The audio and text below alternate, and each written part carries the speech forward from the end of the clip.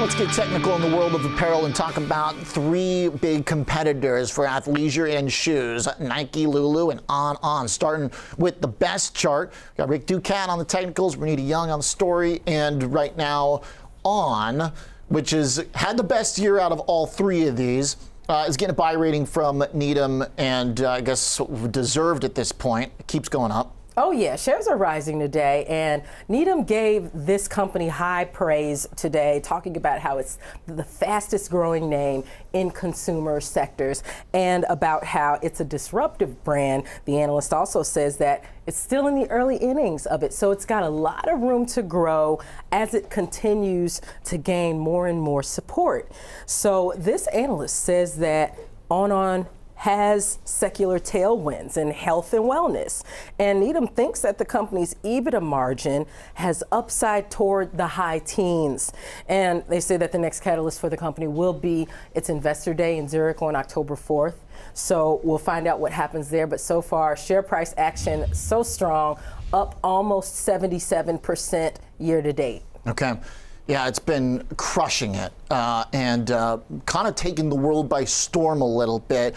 So they're a little late to the game initiating the coverage. I mean, like, this thing's been jamming for a while, but I know that they're also covering Lulu too today. So the analysts has kind of got their hands full. Exactly, hands full. And you can see that they want to find out some sort of a sustained, growth strategy or sustained, I guess, popularity. We don't know how long this buzz is going to last, but they waited long enough to be able to say definitively, all right, we can cover this and it's positive. Okay, yeah, I like that interpretation. All right, shares did slip off the highs, but not a downtrend by any means, right, Rick? Yeah, I think that the short-term trend is a little more sideways, but ever since we had this March earnings event, it's been upward here. You can see that we formed a bit of a double bottom right here around this 25.50 level, but we established some higher lows at this point here where we found some support near our purple 252-day exponential moving average. So that was an interesting development here. We can see as well that in the medium term, I guess you could say, since those earnings, price has been more of an upward channel here. We've got two trend lines encompassing the price action, both about parallel, both trending upward here. But in the shorter term, since our last earnings event, we had a gap down. We've got a downward trend line to contend with here. So we're kind of at odds. We have an uptrend in the longer term, a downtrend in the shorter term. We're quite close to breaking through it to the upside, but we're not really there yet. In terms of trend, we've got the uptrend, like I said, but our moving averages are mostly trending sideways. We're sandwiched in between our yellow 21-day and our orange 63-day exponential moving averages. Recent price action has also been kind of bouncing around this volume profile point of control near 30, our area of heaviest trading in the given time period. That's a support or resistance point as well to watch. Momentum not really helping us out either, kind of just bouncing around that 50 midline here. So we've got a more unclear short-term trend and no momentum lean to really help us out too much. So a bit of a quandary there. So to the upside, if we do break out, we've got our orange 63-day EMA to provide us with some resistance, then the $32 mark, which is a point where price topped out a few times, saw some consolidation, tapped out once again. It's one of those sticky price levels where price frequently will halt or bounce around it, given the importance of this price level here. To the downside, this area, once again, our confluence of our 252-day EMA and our trend line near about 2780 looks like it could be a supportive area. Okay, so it does kind of feel a little bit of pressure building a little bit. The stock, we personify it for a minute, because bulls wanted to hold that level. Otherwise, suddenly you've got the possibility of closing old gaps, which would be pretty ugly if we start trading into the low 20s for ON. That's not really in bulls' playbook by any means. They'd rather see this thing more in the upper half of that channel that's trending upwards. At least earnings are behind us, so there's no big event coming up until the next one in November. Maybe just the holiday season and spending to see how they do next to competitors like Lulu. I feel like there's a lot these two brands have in common, Renita, apart from just Lulu on. It's kind of like the same semantic structure.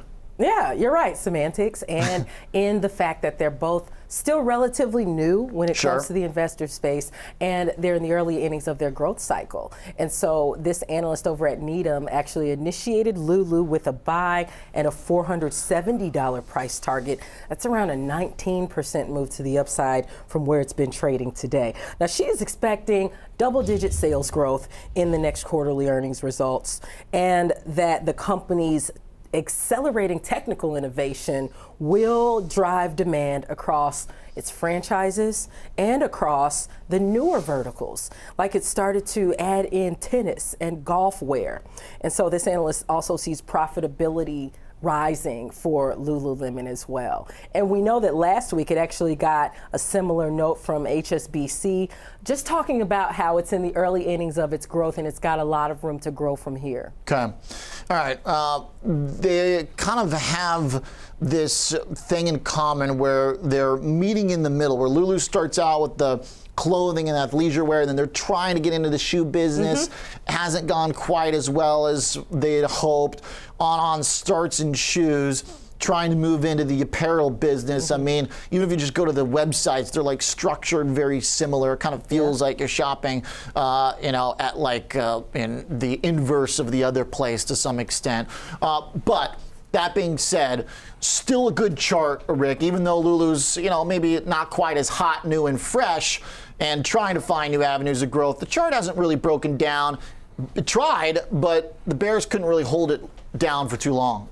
Earnings are a big catalyst for this name, at least based on the past year. About a 12% plus or minus move during our last few earnings events here. But the smallest one was the most significant one. Our last earnings event brought us up 6%, but it also brought us above this red line, the 386 level. You can see we formed a pretty obvious ceiling around that point. We had a few excursions to the upside, but nothing really lasted at all. We've kind of struggled to make our way above that point.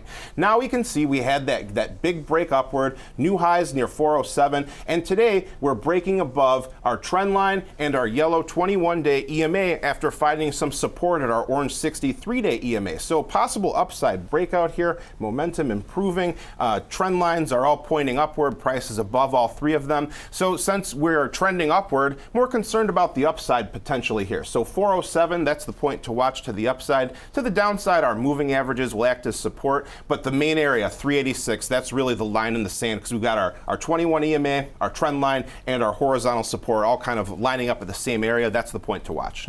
Okay. Yeah, it really has basically kind of pulled the trading into that range real tight. All the volume consolidating around there, 380. I like that it's got some historical reference too, which is the last earnings. And that's a good reminder. The earnings are really big for this company. So given that they're still a couple months away as well, perhaps the sideways grind is the most likely situation for this right now. Perhaps. I mean, 386, if we get below that point, that would be the dangerous mark to watch. All right. Little, you know, venture above that high volume area post earnings, but settling back down into it. So the pull of 386 or so for Lulu. I like that chart. All right, last one, Nike. Different analyst for Bank of America. Little waning expectations here on their end. Yeah, waning expectations. Quick note on Lulu. We reported on that HSBC note on Monday, not on last week. But with Nike, this morning we see a price target cut at Bank of America to $110 a share. That still leaves around a 15% move to the upside from where it's trading today. And the analyst kept a neutral rating. He thinks that upward estimate revisions are actually unlikely this quarter. And one thing I'll personally be looking for this week is, ever since Nike learned in June that it just can't do it with direct-to-consumer sales alone, it started to bring back more wholesale partners. I want to find out how's that going for Nike. I caught that pun. Yeah. Yeah, they just can't do it. The stock really is having trouble here, Rick, especially because, you know, there's so much alignment across the product line, but, you know, it's very bearish in the intermediate term?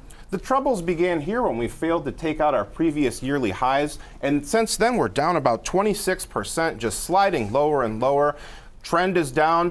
Moving averages are trending lower, prices below all three moving averages. RSI, we had a little bit of bearish divergence there. Price was trending down, RSI was trending up, but we made new relative lows on the RSI yesterday just by a hair, so that's been invalidated now. We did make our way back above the oversold area, but not looking very promising here. If we slip below 94, that was an area that caught my eye, that was around where we had a gap. That could open the door to this area around 89 based on our old lows. Okay. You know, it arguably kind of goes in order, the quality of these charts, in order of like freshness and newness. On kind of the hot new disruptor doing the best. Lulu still, you know, is a groundbreaker. But then Nike, it's not that the products are bad by any means. It's not that people don't love Nike and have the same allegiances folks do for Lulu or whatever are on. It's just that they've been around for a longer time. The growth is a little bit slower. And because of their big international presence, they're subjected to kind of more macro headwinds. It feels like that's maybe one way to describe these charts. ONON, definitely the winner in the short term. Thanks, Renita and Rick.